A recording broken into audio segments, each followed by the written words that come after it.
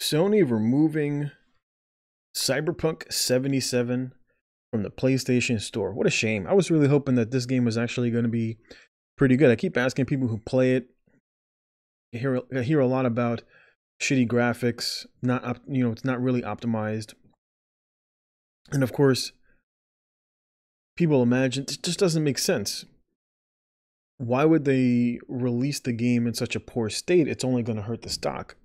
And of course, some people make that statement, developers got to stop feeling pressured to by stockholders is to release unfinished products.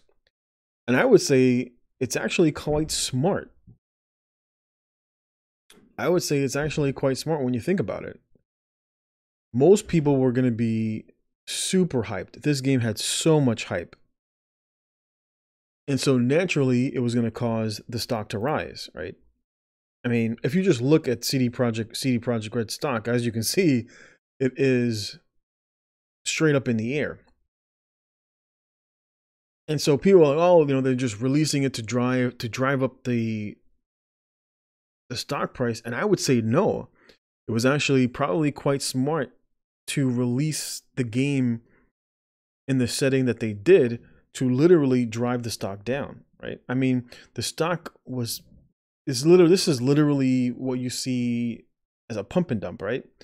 So the stock went from 460 all the way down to 240 to about 230, was it 237, I think. The stock went down almost 50%, right? I mean, that's a pretty good tactic for buying cheap stock. I'd say that's a pretty good tactic for buying cheap stock. And then in the subsequent days, you made about 30% on your money within, what, 2 or 3 days of the bounce?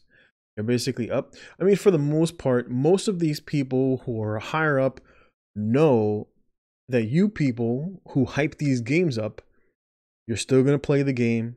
People are still going to buy it. They just figured to themselves, they'll just patch it in the future. So I'll just wait, right? I'll wait a month or 2 or 3.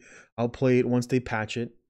And these people make millions. Forget about what they make on the sales. The money that they make on the sales is inconsequential to the money that they make off the stock. Driving the stock price down off of the bad news, you literally pull the floor out of investors. People panic sell because of the bad news. It just literally drops like a rock.